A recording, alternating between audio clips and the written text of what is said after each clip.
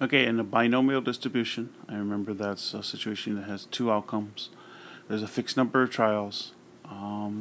The situations are independent of one another, and all probabilities are the same.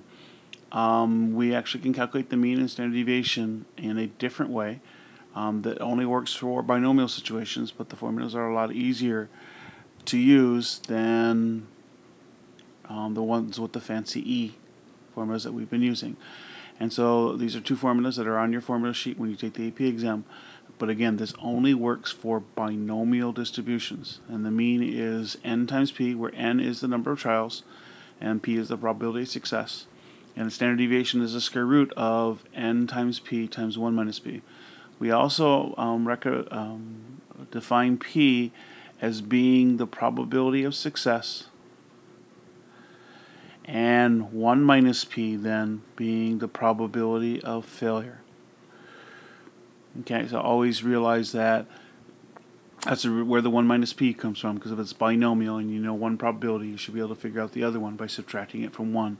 And so we consider 1 minus p to be the probability of failure. And so these are two formulas that we will use whenever we have a binomial situation to calculate both the mean and the standard deviation. So to see an example of this, here's a problem where Mr. Bullard has 21 AP students who are trying to guess which of three glasses of water was bottled water. The other two are tap water. So in other words, he gives them three bottles and says, which one of these is bottled water? Okay, and if we assume the students cannot tell tap water from bottled water, they know their taste buds cannot discern between the two of them, then they should have a 1/3 chance of correctly identifying the different types of water just simply by guessing. So this is a binomial situation because either they're going to guess they're either going to guess correctly, i.e. this is the bottled water, or they're going to guess incorrectly when they in fact pick the tap water. It's independent of one another. I do expect that one student's results are not going to be affected by somebody else's. There's a fixed number of outcomes because you have 21 AP students, so there's 21 students who are going to be doing this, and all probabilities will be the same, and that was what the 1/3 represents. So again, you notice I still go through the binomial to prove that this truly is binomial. And so if we use these formulas, really easy to calculate the mean. All we got to do is multiply the number of outcomes, which in this case is 21, times the probability of success, 1/3, and realize our mean would be 7. We would expect to get 7 of those students to get it correct. And it actually makes sense if you think about it. If the probability of success is 1/3 and you get 21 students, you would expect 7 of them to be correct. The standard deviation formula then, we multiply 21 times the probability of success times 1/3 times the probability of failure, which is the 1 minus p, times 2/3, and we square root that, and that comes out to be 2.16. And so remember, the standard deviation is the average error. It's how far off from the mean we would expect to be on the average, and that's what the standard deviation represents. So in this case, we would expect our number of students to be off by 2.16 at any time.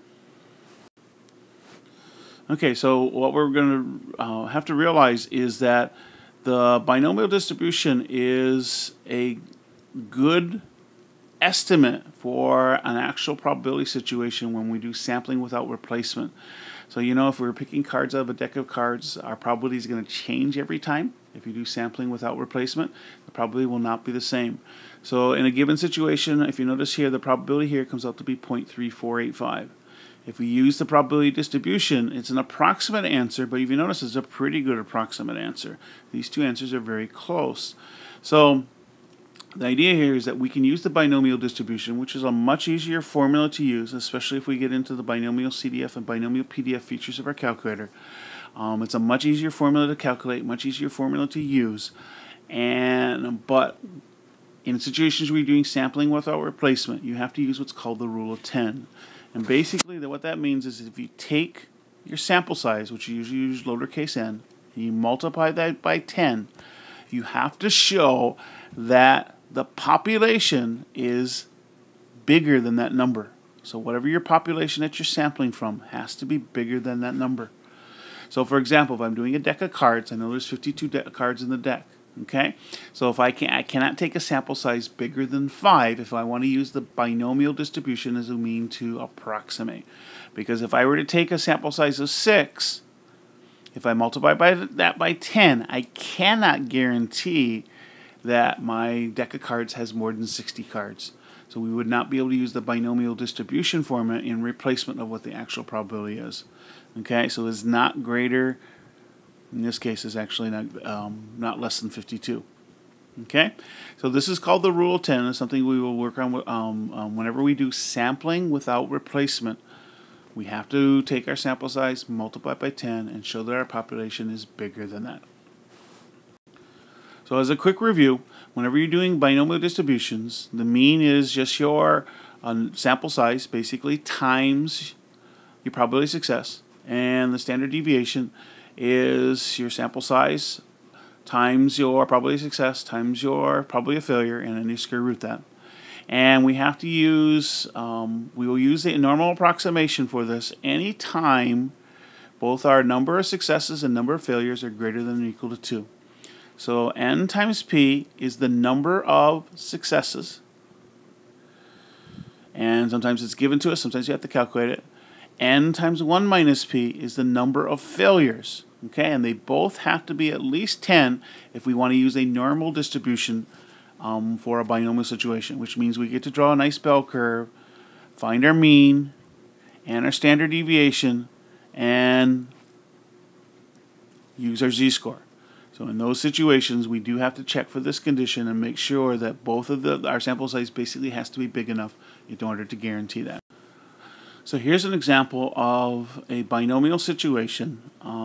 There's a survey asking 2,500 adults if they agree or disagree with the statement, "I like buying new clothes, but shopping is often frustrating and time-consuming." Okay, so we run a sample and we find out that 60% of all U.S. adults would say agree. Okay, so the question is, estimate the probability that 1,520 or more of the sample out of that 2,500 actually agree. So we want to check to make sure this is a binomial random variable. So binomial, remember, we have to have two outcomes, and in this case they're either going to agree with that statement or not agree with the statement. There's no other two choices, so sure enough there's two outcomes. There's a fixed number of trials because we're going to survey 2,500 adults. It's independent, so it would be reasonable to show, this is where the rule of 10 comes in, that if we survey 25 adults in the nation, if we multiply that by 10, that's going to give us a number 25,000. And it's reasonable to assume that the number of U.S. adults is greater than 25,000. I don't think that's a problem. There's probably more than 25,000 in Honolulu, but certainly across the nation, that's not a problem. And the all part of it is the probability has to show that has to be the same all the way across, and there it's given to us as 60%. So that checks off. So all four criteria are met, so therefore it is a binomial. Now remember, we want to be able to use a normal approximation, which means we get to use a z-score. That's the big deal here. And this is where we have to show that the number of successes and the number of failures are both at least 10. So in this case, we actually got to take the number of people we surveyed, 2,500, multiply by the probability of success, which was 0.6, and that comes out 1,500.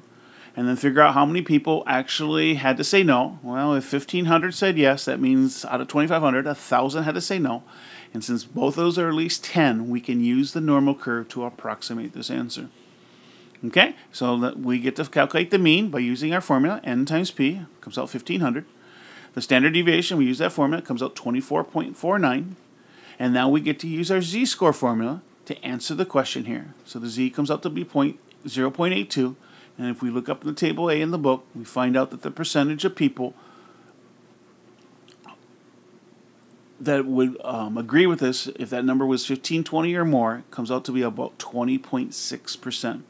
Where once again, we can use the normal CDF.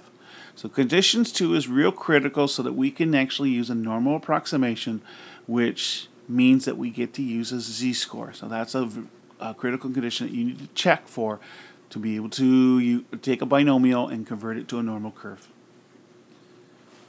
Please continue to take notes on the worksheet that's provided for you for these videos.